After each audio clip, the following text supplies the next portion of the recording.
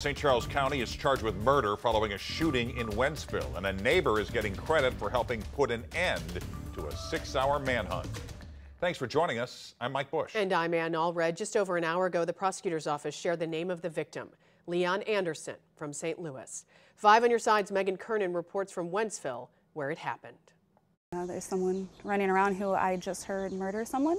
Kimberly Moore lives in the neighborhood behind Hidden Valley Drive and heard the entire argument from her back porch. It was around 10:30 Tuesday night when she suddenly heard a woman yell, "What are you doing?" multiple times. It's a scream I've never heard before. You could tell from the way that she screamed that something really awful had just happened. The woman told police she was in the bedroom with Carlos Hood, who she started dating about a week ago. That's when she says her on and off boyfriend of 3 years, Leon Anderson, showed up and broke in through a bedroom window. I heard a male voice say, "Get out of here." After a few minutes of arguing, the woman says Hood grabbed a gun, shot Anderson, and ran off into the woods.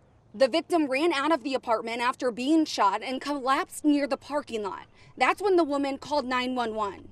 We sat around until about 3 to 4 in the morning with helicopters out, megaphones, yelling for whoever it was to come out with their hands up. After about 6 hours of searching, officers caught Hood with the help of a neighbor's ring camera. Sergeant Jacob Schmidt says they're praising the resident who came forward.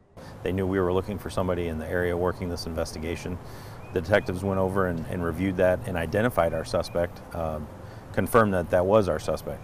So then we closed in the perimeter on that area, and thankfully we were able to take him into custody safely. Hood is facing charges of first-degree murder, armed criminal action, and unlawful use of a weapon, and is being held without bond. The woman said the victim didn't threaten Hood or herself during the argument and was looking to get to the bottom of the relationship.